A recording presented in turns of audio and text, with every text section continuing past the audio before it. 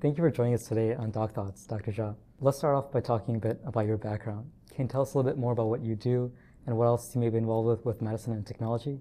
Sure.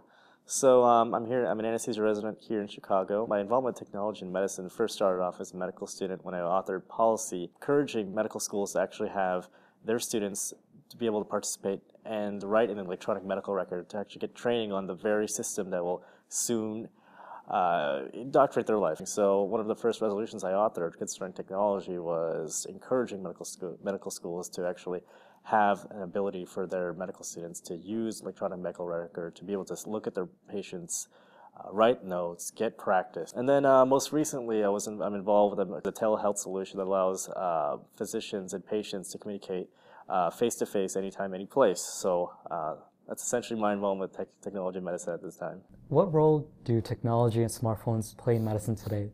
So the role of technology and smartphones, it's rather interesting. It's growing. It's kind of changes by the month, changes by the year.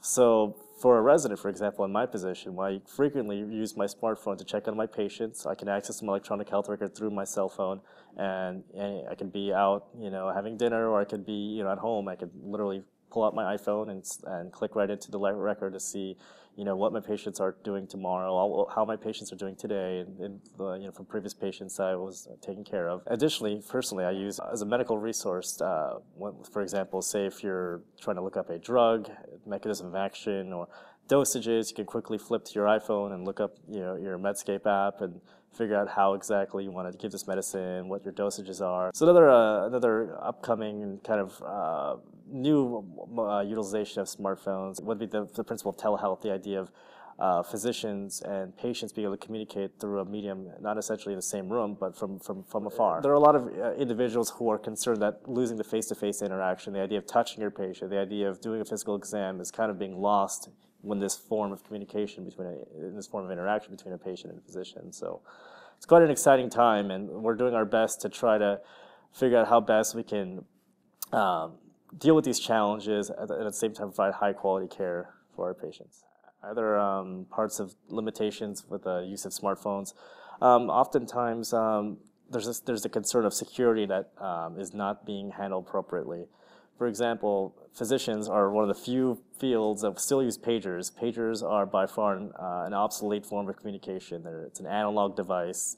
Anyone with a ham radio can pretty much hack into a pager, but it's still considered the gold standard for communication for physicians in a lot of hospitals. Let's say most hospitals only recently have physicians, and a lot of times without the appropriate sanctioning by their respectful hospitals, have started using text messaging as a more advanced form of communication, more reliable form of communication, where they're actually able to engage in two-way conversation with their colleagues and able to ensure proper receipt of the message. Because frequently you get a page and you look at it and it's all garbled up and you don't even know what information is in there. But when you send a text message back and forth, you get a clear message and you can actually respond saying, I got this information. The notion that some apps are better than other apps is a very important issue, because a lot of these apps don't undergo the correct scrutiny, for example, that a peer-reviewed journal article would undergo, or a textbook would undergo. It can get kind of challenging if you're providing more or less bad information to either the clinician or the patient, because these have real clinical consequences. A lot of physicians,